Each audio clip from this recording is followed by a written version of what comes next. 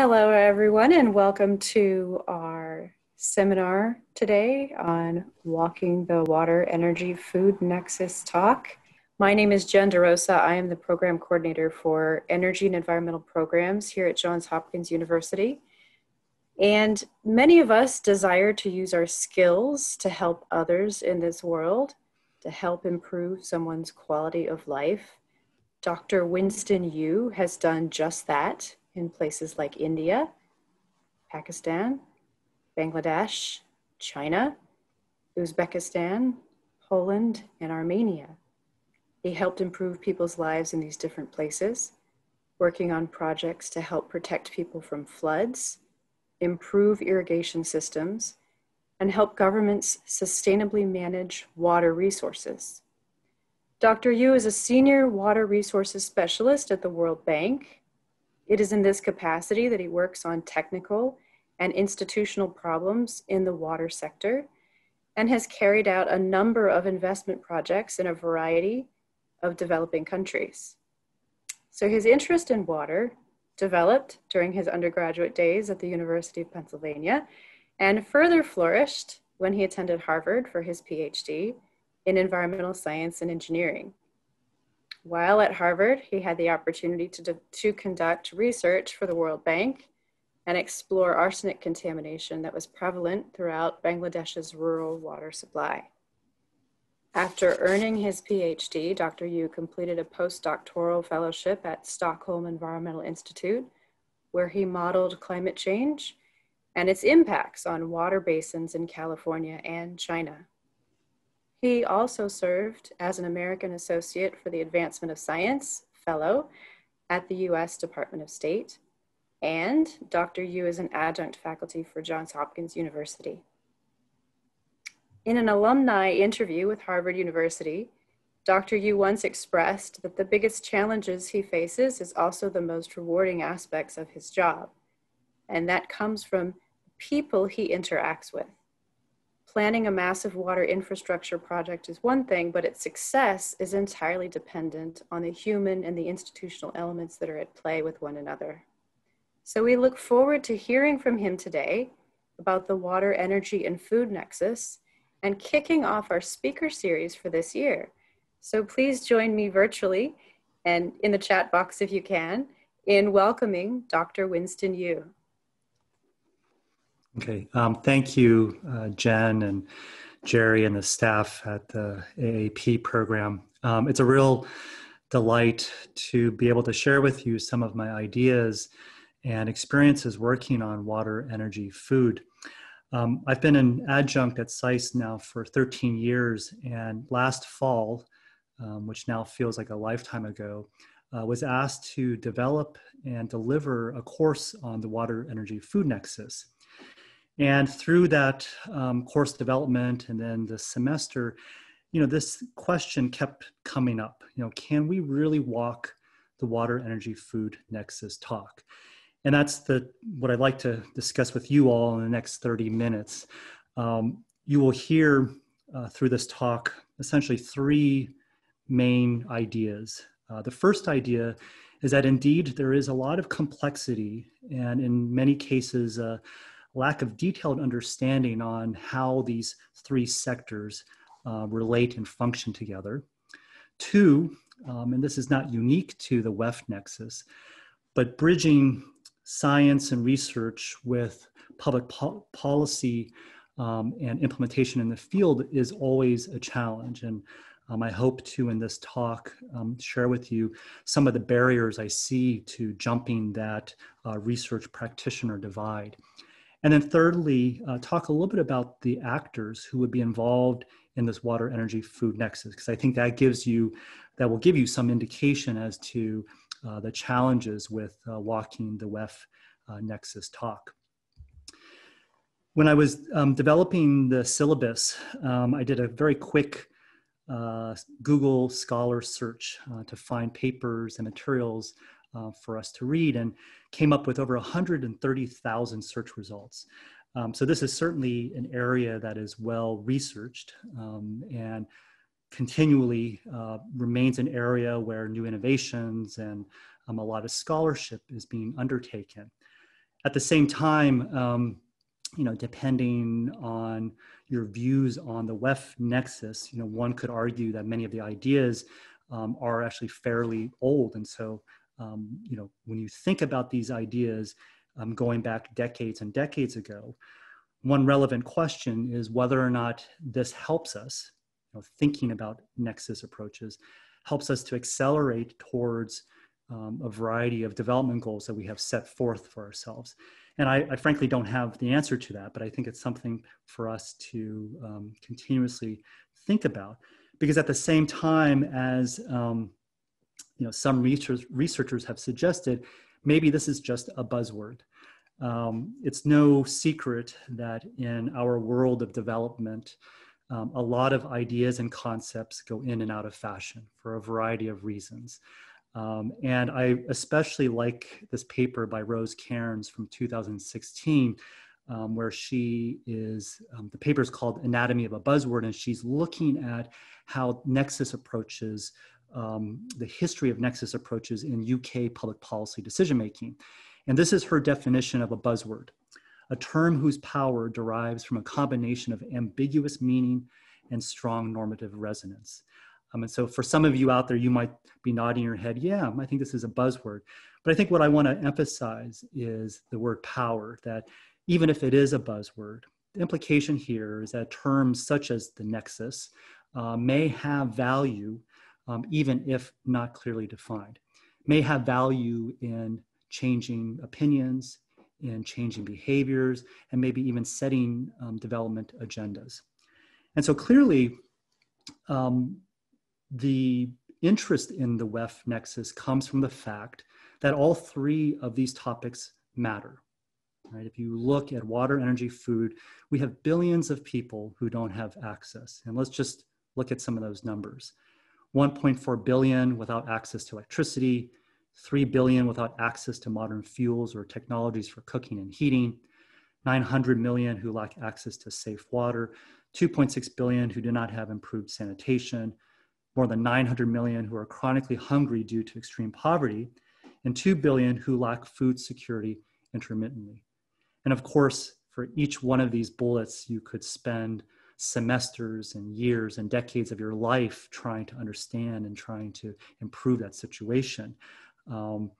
At the same time, this is not static. We know that all three will continue to matter in the future. And I don't know how confident you are with your guesses, but if we think that there will be a future population of 9 billion people by 2050, what that means, according to one report, is overall food production increase by about 70%, and certainly in the developing country context, even more so.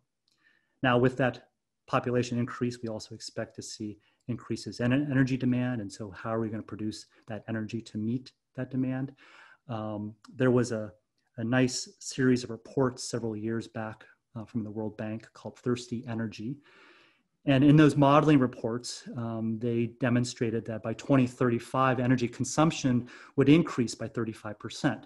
And what that meant from a water perspective was increasing water consumption by 85% and water withdrawals by 20%. And so this population growth is not only increasing our need for more food, but also greater energy demands, but also global water demands. And not only water for energy and food, but water for a variety of other reasons, inland navigation, perhaps recreation for some countries, and then also water as an important driver and life support for important environmental assets and ecosystems. And then also keep in mind, the future is going to be much more uncertain, especially in the context of climate change.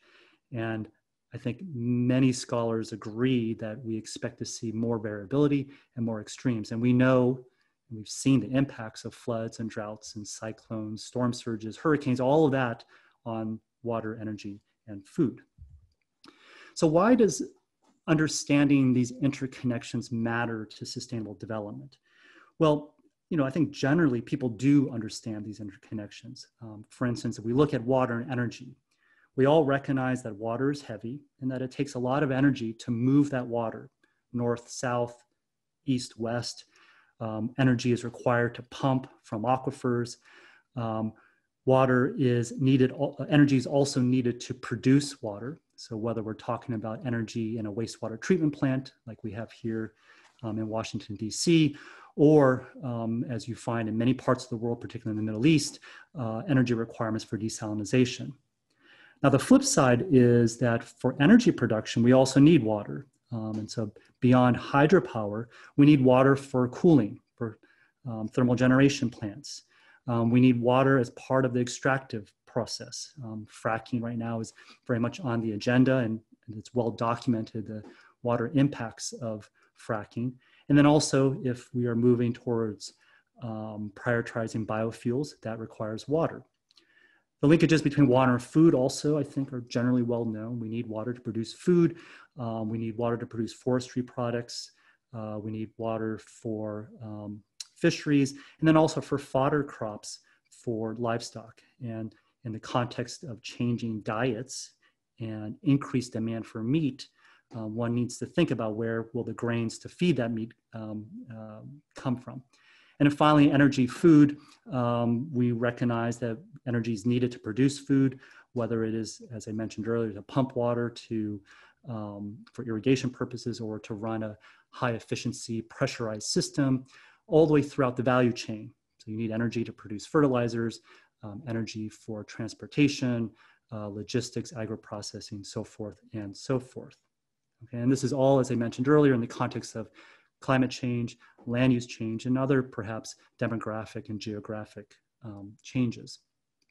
So in general, these interconnections are well understood. But as you get into more, let's say, context-specific understandings, if we go to a specific place on this planet, I would argue that though that understanding is not always clear, we may not always have the data to understand the connections.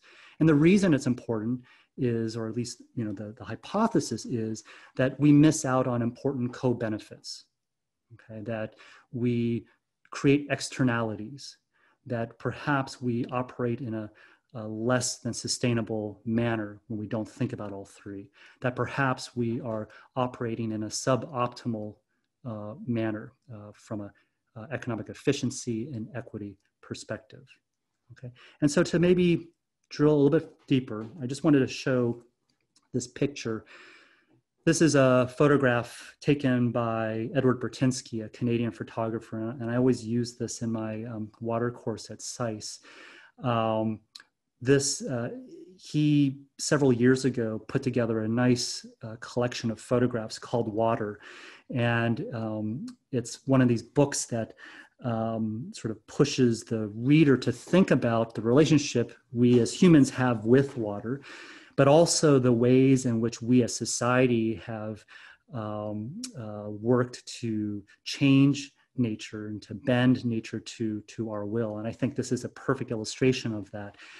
This is an image of a center pivot irrigation system outside of Yuma, Arizona. And if I'm a water person, my first question is, what's the opportunity cost of using this water to produce this crop here in this desert? Clearly, this is not an area on the planet that naturally would be suitable for growing agricultural products. From the food perspective, I might be asking, well, should this crop be grown? What's the market for it? Are there adequate logistics and transportation facilities to move this product to a market? Is this crop suitable for export, et cetera? And then, of course, if you're an energy person, you might look at this center pivot and say, okay, well, again, just like in the water perspective, what's the opportunity cost of using that energy here as opposed to somewhere else? And so therein lies one of the challenges, right? From the individual water, energy, and food perspectives, we may have our own individual objectives, which in their own rights make a lot of sense.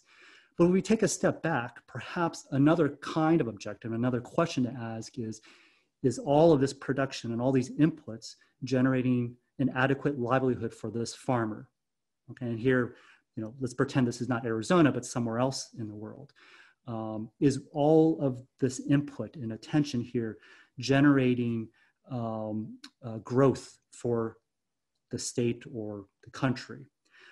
Is this the best use of resources, public resources, from a poverty perspective? Okay, and so the point I want to make is, this answer to this question really depends on what level we are thinking about. Certainly, national level agricultural policies, policies that are encouraging certain kinds of crops, as you can see from this image, would impact the water energy inputs. Certainly water allocation policies, how do we prioritize scarce water resources across different uses, would impact what's being grown here.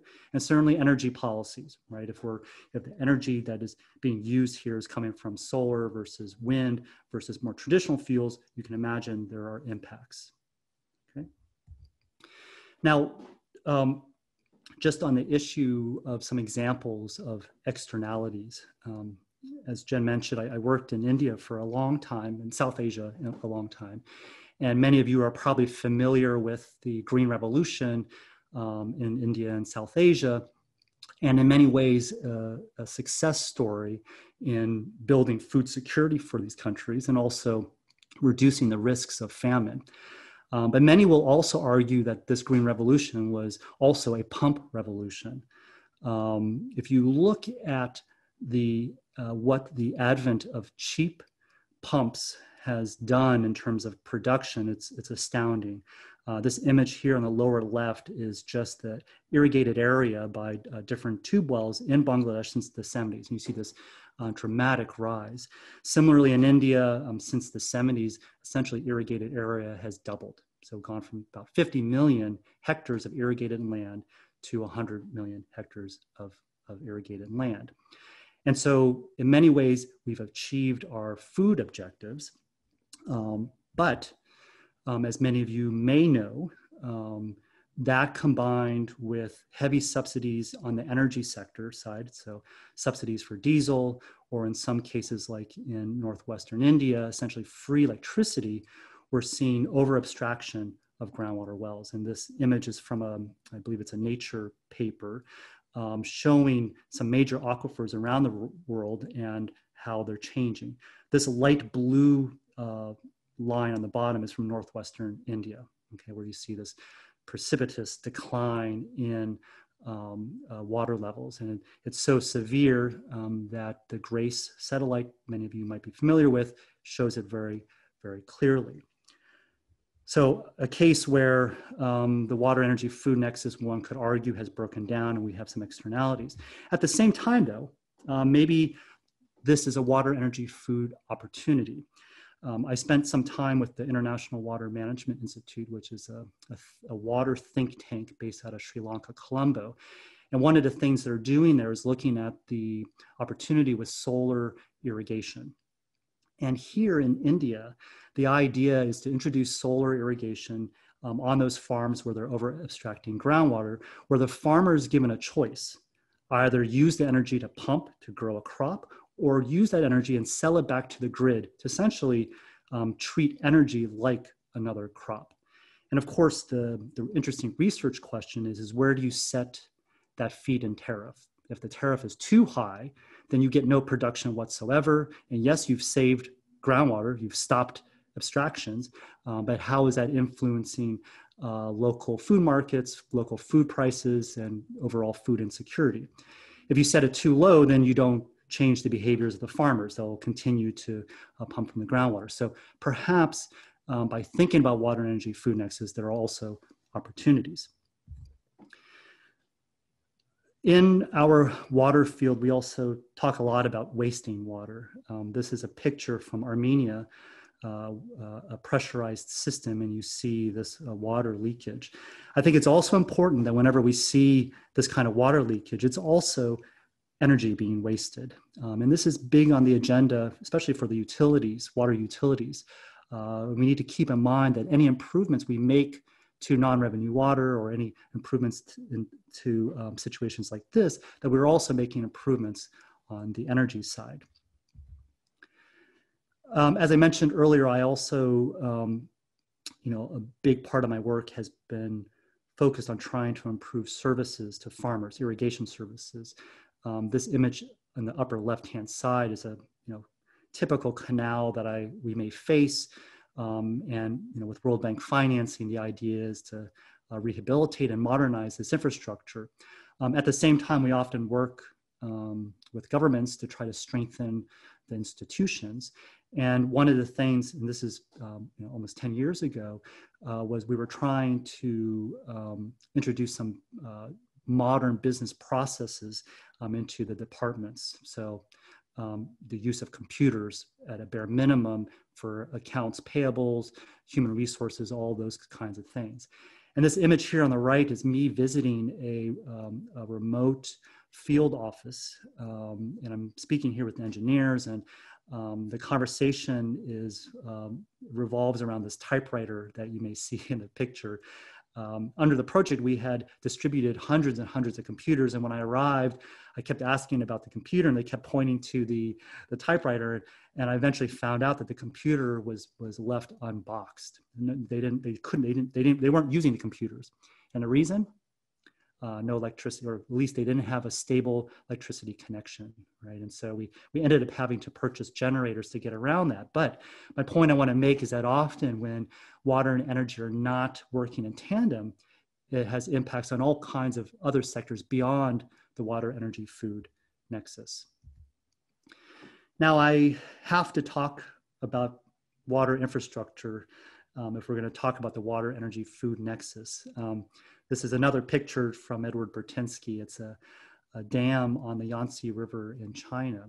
And the reason we need to talk about this is structures like this. A lot of dams, though lots of controversy, most of the dams around the world are multi-purpose. And you'll find plenty of cases where dams are not only providing water for drinking, but also generating energy, and also providing water for irrigation, so for food.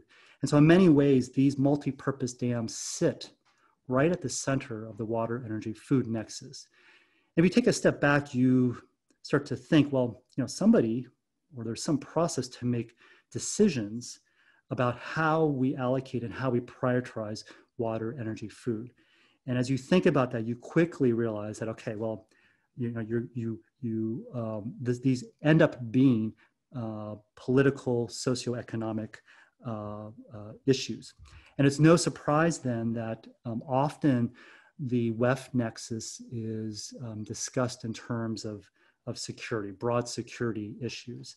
I'm not going to go through definitions because there are multiple definitions of water security, multiple definitions of food security and energy security. But the point I want to make here is that as soon as we start talking about security and how these basic needs relate to national security, we also often end up in these geopolitical contexts where we are talking about national security, regional security, and relationships between countries. And that is so clear to me, especially when I think about Central Asia, where I worked for many years. For those of you who know, these countries were once part of the Soviet Union. Water could be moved anywhere you wanted it to be moved to.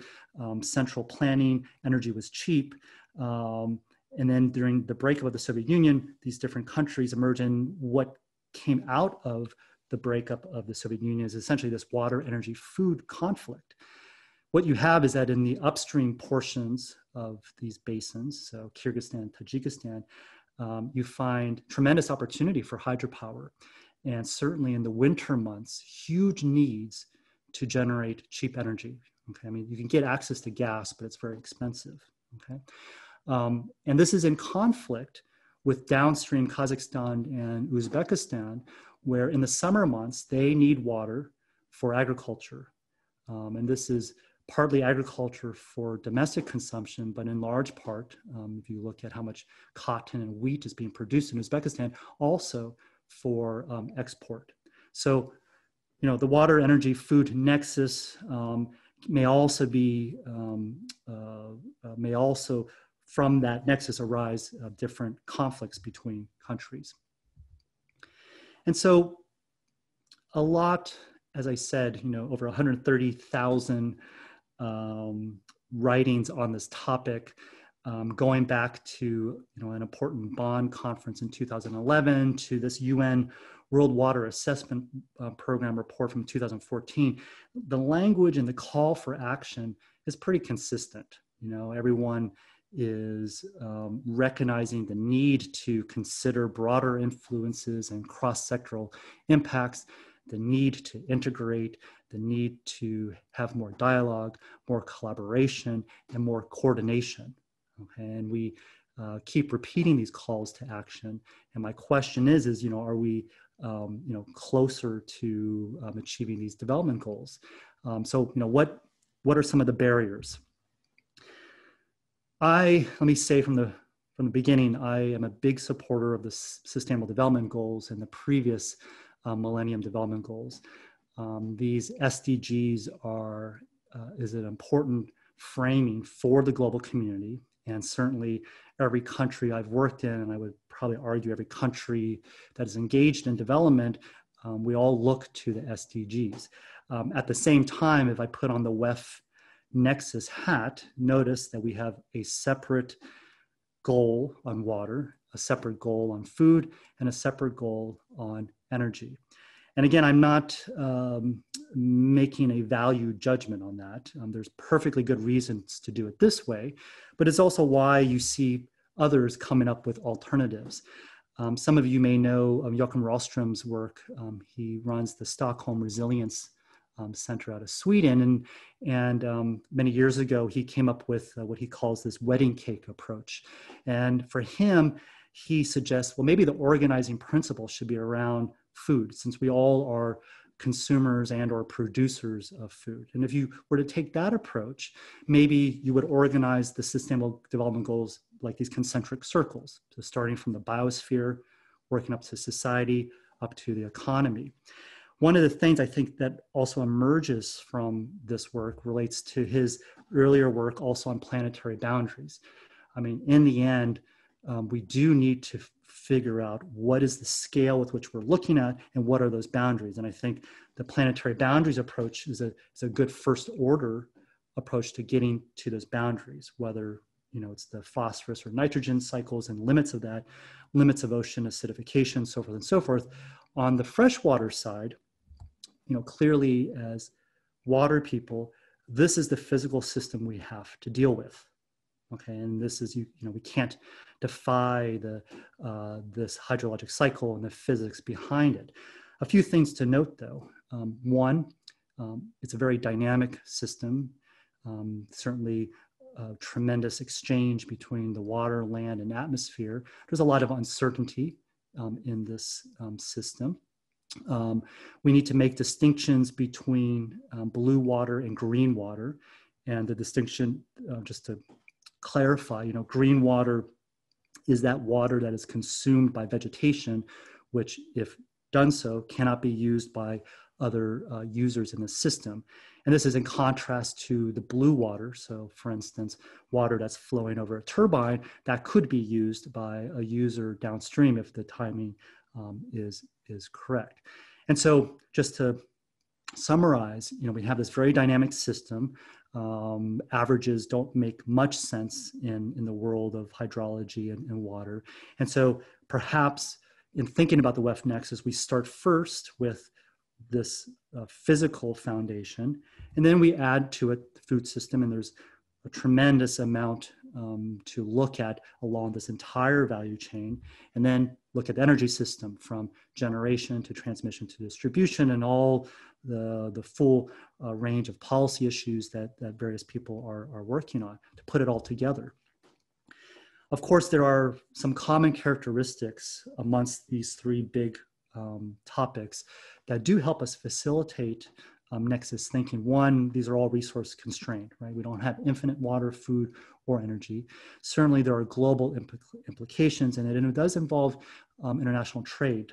Water perhaps less so, but in the context of virtual water and water embedded in products, one could think of trade in that sense. Also, all have different regional availability and variations in supply and demand, strong interdependencies with climate change and the environment. And as I mentioned earlier, all have deep security issues. all operate in heavy regulated markets. Of course, on the water side, the experience with water markets per se is fairly mixed. And then finally, all require the explicit identification and treatment of risks. Okay. And now, in thinking about people, there are very few people who are actually experts in all three areas. And this is perhaps one of our biggest challenges, right? We have water people, energy people, and agriculture people, but few people and few programs out there designed to facilitate more integrative and nexus thinking. And, is it needed? I don't know. Maybe this is the best way to do it. I was using in my WEF class an edited volume by Felix Dodd and Jamie Bartram. And in that volume, there was a paper by Gary Lawrence that I especially liked. The paper was called The Confederacy of Experts, the Crushing Nexus of Silos, Systems, Arrogance, and Irrational Certainty. And one of his big messages is about our ability to predict the future. Often the overconfidence we may have in estimating impacts of different policies, and in particular, with respect to the WEF nexus, understanding how different, how the different relationships between water, energy, food have feedback loops and so forth. And so this is a conclusion from his paper. He says, as we think about our future and what we need to do as governments, corporations, planners, designers, builders, and citizens to protect and sustain our communities, we must recognize two things. One, we are in fact all in the agriculture business. So he's sort of taking a page out of the Rockstrom book and thinking about food as a central organizing principle. And two, and this is what I liked most, not one of us is an expert in knowing the future, right?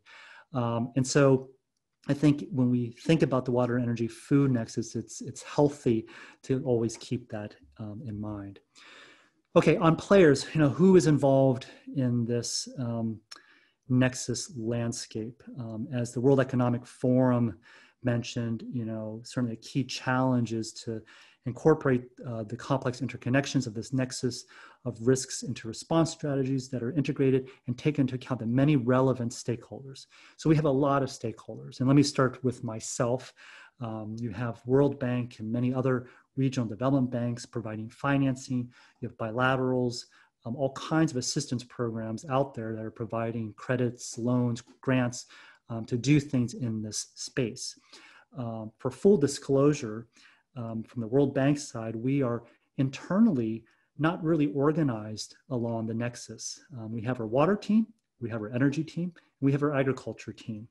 And I would argue that that's probably true across all the international financial institutions, and it's probably true across most of the bilaterals that are out there. At the same time, that mirrors, and perhaps that's why we're organized like this, that mirrors our government counterparts. So if you think about here in the United States, U.S. Department of Agriculture, U.S. Department of Energy, and water is spread throughout. The same I would say is true in terms of civil society and a variety of advocacy organizations, and even the research and university communities, right?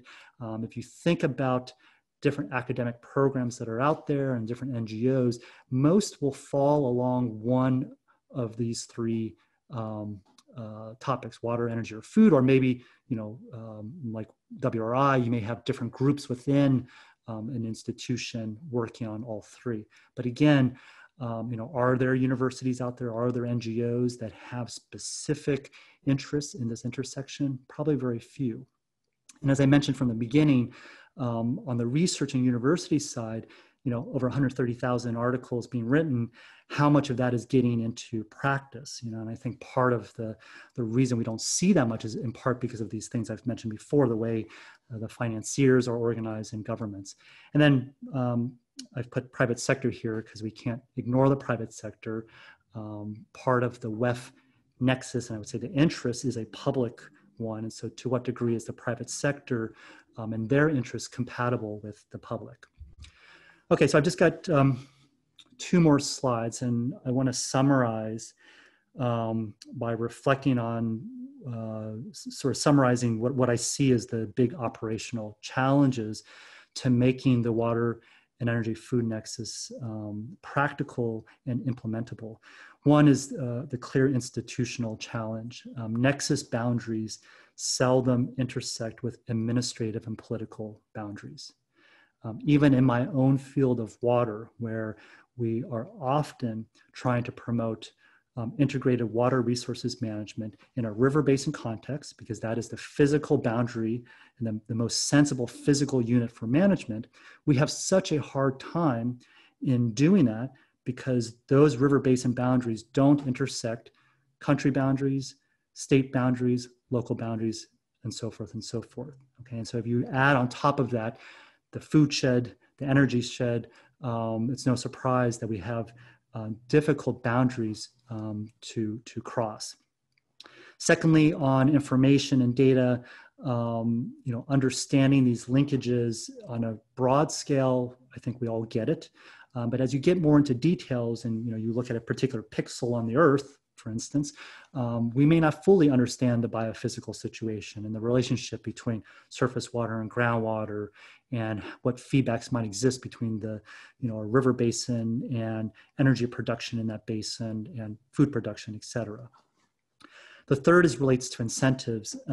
In that Rose Cairns buzzword article I mentioned earlier, she has this wonderful term, integrative imaginary, meaning this assumption that integration of sectors, disciplines, knowledge, and even stakeholders is possible and desirable. I just want to share with you an experience I had working in Tamil Nadu in India, another state in India, where we were trying to, through our project, put in place a integrated water resource planning process. And so the idea there was for every river basin, we would pull together planning staff from agriculture departments, horticulture departments, fishery departments, livestock departments, irrigation departments, et cetera, basically all stakeholders who would have some relationship to the water resource. And, we workshopped ideas and principles and, had a lot of discussions. And I recall coming back 6 months later and being given the plan, the integrated plan. And I looked through this plan. First page was table of contents. And I noticed that each chapter was an individual department chapter. And I turned to my colleagues and I said, where's the integration? And I think one of the counterparts jokingly said to me, well, the staple that is connecting all these pieces of paper is the integrator. So, the reality is doing integrated planning, even in the water space, is a challenge because, when you work in bureaucracies and you've got your day job and all of a sudden an outsider is coming in and trying to impose some new ideas, you face a lot of inertia.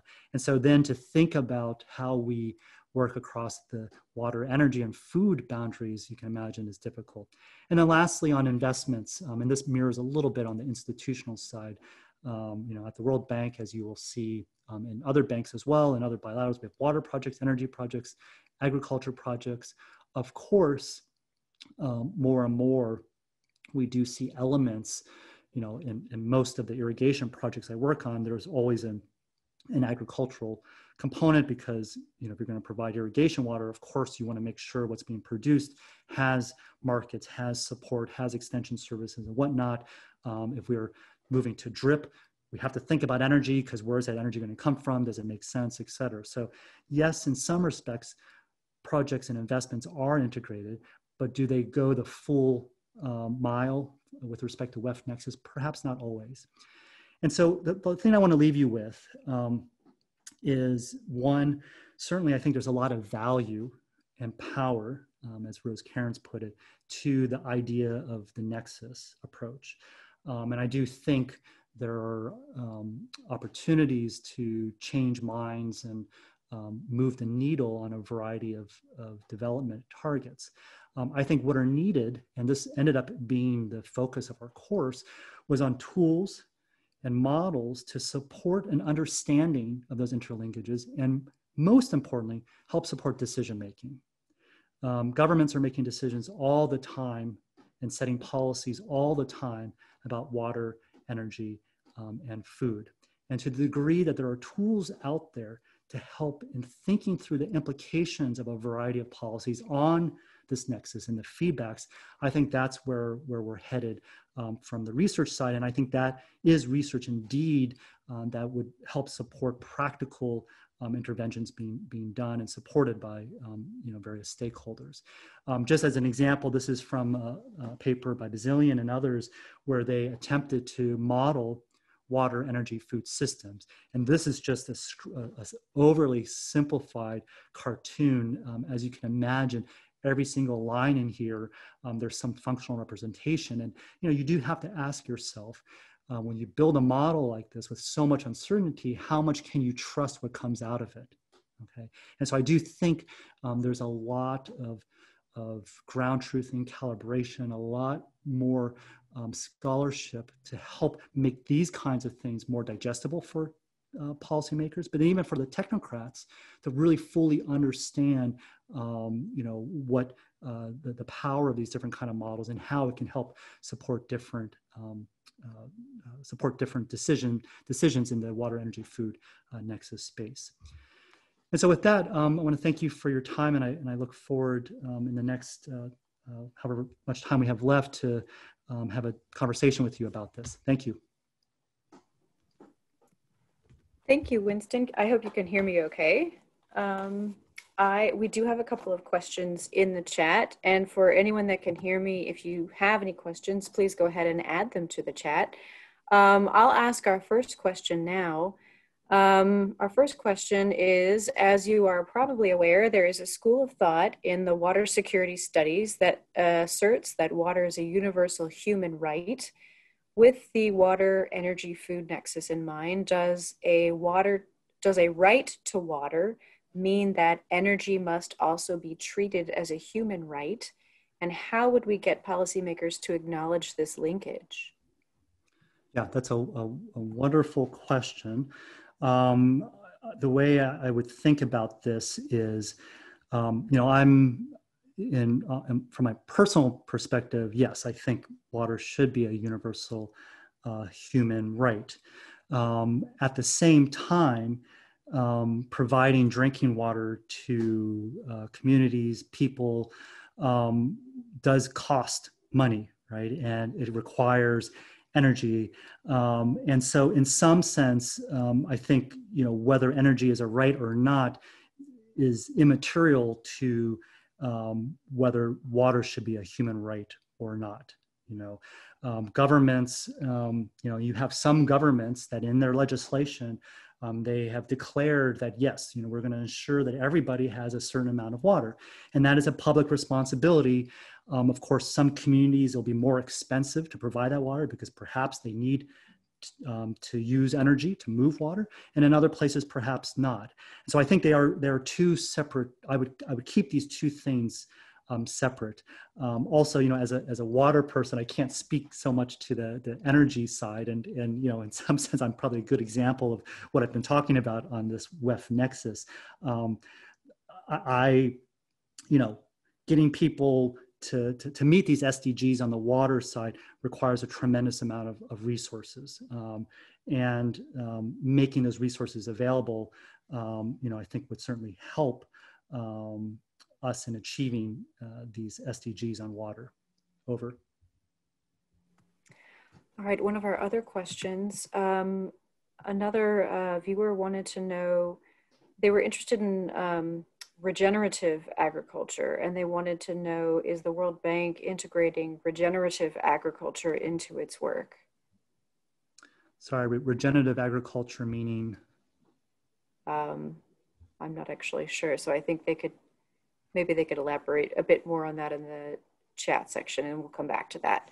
Another question was, if you could go back to your last slide, how to integrate the models that you talked about in your last slide into policymaking process and to facilitate the adoption of those by agencies when making decisions. If you could speak to that a little bit more. Yeah, It's messy. um, I usually accompany this slide also. I don't remember how many years ago, but there was legislation here in the United States put forward into the House requiring integrated energy and water planning. And so the idea in my read of that legislation was to encourage these kinds of modeling frameworks.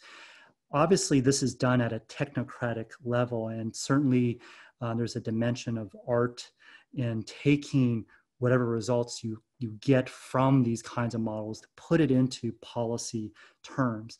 I think that the biggest challenge in going from this to policy is the uncertainty aspect, right?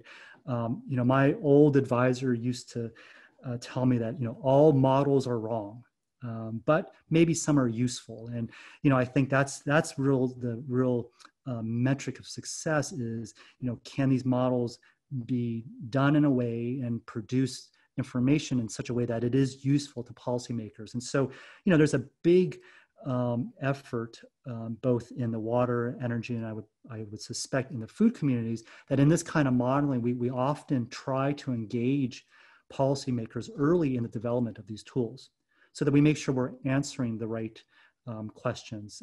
I think the days of technocrats building a model and giving it to a decision maker are long and gone. Certainly on the water community, we are doing more and more on participatory model development, but participatory development and decision support tools, these kinds of things. Thank you. All right, thank you. So we can go back to the last question. I have a little bit more information from our question asker. So by regenerative agriculture, they're referring to no-till, no fertilizers and pesticides, cycling crops to restore nutrient balance and things like that. To what extent is the World Bank integrating that type of regenerative agriculture into its work? If you could speak to that. Yeah, simply put, yes, for sure. We are doing all that. Many projects are trying to adopt these practices. I would say, of course, the adoption of new practices, again, this is sort of jumping from research to the practitioner, is surprisingly difficult, even when one can demonstrate yield improvements to no-till and a variety of other approaches. And I think part of it is a risk issue, a communication of risk issue. As I said, I worked with many farmers in India, and we often talk about the environment where you have minimum support prices for certain commodities. And so farmers really don't need to think too much about what they're doing, and they're given a guaranteed price, and they practice what they've been practicing for generations and generations. And so to break that is not always easy. But for sure, my ag colleagues in conjunction with the FAO and EFAT and other of the big agricultural organizations out there in the CGIAR, where I was with EME, a lot of new innovations are being tried. I think the other challenge besides promoting adoption is also how do we scale these things. And the pump story I told earlier is one of those examples where pumps were introduced and scaling happened very quickly. Markets developed, and you had a very robust supply chain of parts manufacturers and all of that, right? So how do we get not with respect to no-till, but other practices introduced and allow them to flourish? I think that is a big research to practice jump that many of us are struggling and trying to do. Thank you. All right, our next question is, to what extent, if any, is AI being used to model these complex, disparate systems that make up the water-energy-food nexus and arrive at a recommended solution? So artificial intelligence specifically. Yeah, no, another great question. If you haven't seen it, there's a World Economic Forum report called The Fourth Industrial Revolution on Water. And, we are definitely in an age where there is a tremendous amount of data out there. I'm thinking in terms of remote sensing data sets and whatnot. And opportunities for AI are there. I would say where I'm seeing it, a lot of it's on operations. So, using AI to help better run a utility, less so in the irrigation side. But I think in terms of understanding interlinkages, for sure. Of those 130,000 search results, you are seeing more and more researchers using those techniques to better understand these interconnections at the local scale. So yes, that's an emerging field that I'm quite excited to see what happens. Thank you. Our next question is actually more of a focused question on some of our students or prospective students that are paying attention today. What path would you recommend for a student who wants to pursue a career path in this particular type of field? So which field? I mean, I am completely biased. I think everyone should be in the water field. We have enormous sustainable development challenges, so that's what I would promote. But is the question about the WEF Nexus, and that is a field of study? I believe, yes, I believe we're asking about someone who wants to sort of enter studying and working as a practitioner and scholar in the WEF Nexus. Okay. I mean, so, my own personal background, I came from what was once called the Harvard Water Program, and the kernel of the center of gravity of that program was actually a bunch of systems thinkers. So people working in fields of operations research, systems modeling, systems thinking. And, I'll tell you, it's interesting. I remember at that time, these are models to think about interconnections. And often the criticism was, well, you're not modeling the water bit in depth enough, or you're not modeling the energy part in depth enough, or you're not modeling the food part in depth enough, right? So I think there's always going to be this struggle between how wide and how deep to go. So, for sure, there's a whole branch of science out there, systems engineering, which is all about systems and connecting different things one could study. But as I said, do we need to be experts in the WEF Nexus? I'm not entirely convinced, and I left that as an open-ended question. I think for sure we need experts in water, energy, food sectors themselves, because those challenges are enormous and there's so much to do. But I think if you're interested in WEF issues specifically, I would encourage you to look at kind of systems engineering kind of approaches, or there may be other analogous programs on the kind of social sciences side of things as well. Thank you. I think that does help with a lot of our folks that are looking at entering into this type of field. So we've actually had several people ask questions that are all clustered around the same kind of thing. So I'm going to lump them together as best I can. Many people are asking, how can state government or larger government and the private sector align and work together on the WEF Nexus? And some are even asking more specifically about how can investing be a component in maximizing Nexus solutions. So since those are sort of in the same thread, I thought I'd pair those together. Yeah, so this goes back a little bit to the slide I showed of the irrigation center pivot systems. I think part of it is, as a community, again, whether it's from state governments, national governments, or local governments, at whatever scale you carve out, the question is, what's your objective? And traditionally, as a water person, my targets and my objectives in any project that we would finance might be area of hectares with improved irrigation services. right? Energy colleagues might have something similar, and certainly on the ag side, it might be, as was mentioned earlier, something like adoption of no-till, right?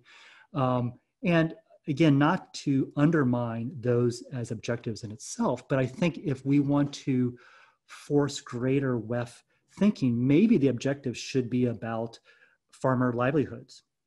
Maybe the objective should be trying to increase income of farmer by, so many percent, in which case then it challenges teams to figure out how best to do that. What package, what sets of interventions would be needed to achieve that. Now, I have also been in that debate about whether or not that's a good metric. And, always the complaint is, well, if you make that the objective, what's to say that, you have 6 years of wonderful rainfall and, the farmer has abundant resources completely exogenous to your interventions. And that's all valid, right? So I think part of the answer to the question is about objective setting and what we're trying to achieve.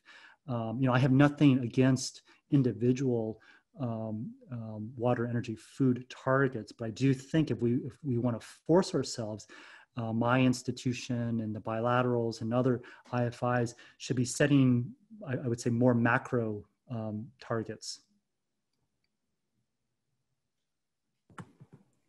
Thank you. I think that also helps too some others earlier on had asked about how do we frame and communicate this to decision makers in the process. And I think that also helps us think about that as well in your response. That actually is all of the questions that I have compiled from the chat. And we are actually about 3 minutes away from 3 o'clock. So I just want to thank you very much for being our featured speaker for today and launching our Water-Energy-Food Nexus speaker series for this year. And before we sign off, I want to have everyone give a chance to say thank you and a shout out to you in the chat, because it's not quite the same as having clapping in a seminar hall. But thank you very much. And if anyone wants to reach out to Dr. Yu about any aspect of the talk, his email is on this final slide. There you go. You're getting a lot of applause virtually. Thank you, everyone. I appreciate it. Thank you very much. And thank you, everyone, for joining us today. Okay. Thank you. Bye-bye.